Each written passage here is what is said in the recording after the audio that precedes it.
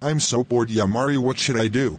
Donald the first got our idea, dial a few random numbers and do a prank call. Oh my god, that sounds like a great idea, ha ha ha ha. You have one new message.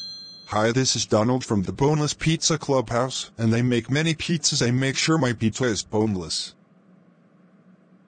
We make so many boneless pizzas, and they are fun to make. We do sell them for $20, real cheap, great deal. What the heck is this? If you want a boneless pizza for $20, and you don't want a single bone in it, just call 1-800 pizza, and so many people bought our boneless pizzas, we made so much money off of this.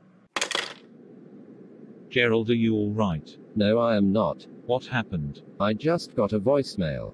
From who? Someone named Donald from the Boneless Pizza Clubhouse. Gerald, do not order from that place. What, why? Because they put cigarettes in the pizza and they're kidnappers, murders, and they rape people too. Oh my god. I can't believe I got that voicemail. I'm scared for my life. And Donald is the worst. Jammery doesn't do as much stuff as Donald does. But let's hope you don't order any of the boneless pizzas, it's a scam. We have to tell the police, but I got a meeting to go to. Okay.